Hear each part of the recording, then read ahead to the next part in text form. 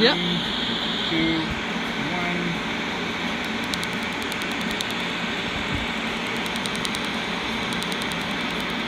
So this is session number 2 for our client here. We're doing the anterior section of the bicep.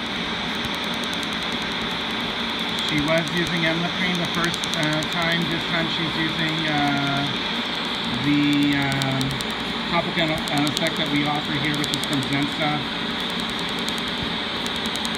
How you doing there? Good. Good, good. There's some sensitive areas, I'm sure, but doing much better than from when you used that other stuff. Yes. Yeah, this time not as much blanching as the first time, but you'll see some whitening of the tissue. Okay, there we go. So hi guys, just finished doing another tattoo removal session on somebody. I just thought I'd take a moment and endorse a product.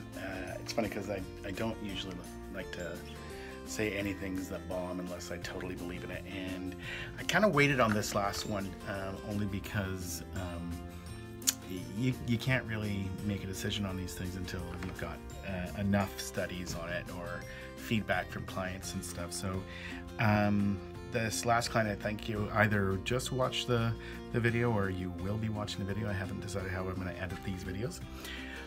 But you'll notice that she barely budged. It was pretty awesome. I have tried doing tattoo removal sessions with laser on people who use cream or other topical anesthetics. I gotta say that after giving a try on the Zensa product here, from Alira, it's a topical anesthetic that is available to professionals. Pretty awesome. This last time she used this as opposed to the EMLA, and what a difference it was. She said she can still feel a little bit of a biting or nipping kind of sensation, but the heat's definitely not there. It's not sharp. She totally stayed put for the whole session. It was nowhere near sensitive than it was with even the EMLA cream.